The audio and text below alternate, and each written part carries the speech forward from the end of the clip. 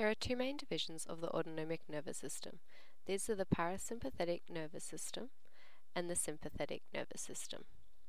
The sympathetic nervous system is responsible for increasing the activity of most visceral muscles, organs, and glands in times of vigorous activity, stress, or threat. Imagine that you were crossing the road and you did not see a taxi that was quickly coming towards you. You'd need to jump out of the way very fast. Your sympathetic nervous system would immediately be activated. When the sympathetic nervous system is activated, your body prepares itself for action. Your heart rate is accelerated to allow more blood to be pumped around your body, and your bronchioles in your lungs also expand, allowing more oxygen into your body.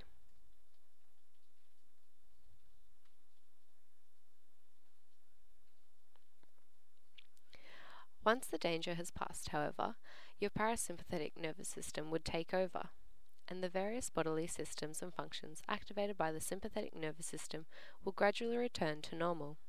Your heart rate would decrease to its normal speed, and your bronchioles in your lungs would contract to their normal size. One way to remember the difference between the sympathetic and the parasympathetic is to think of the parasympathetic as a parachute, bringing your body back down to its normal state of calm.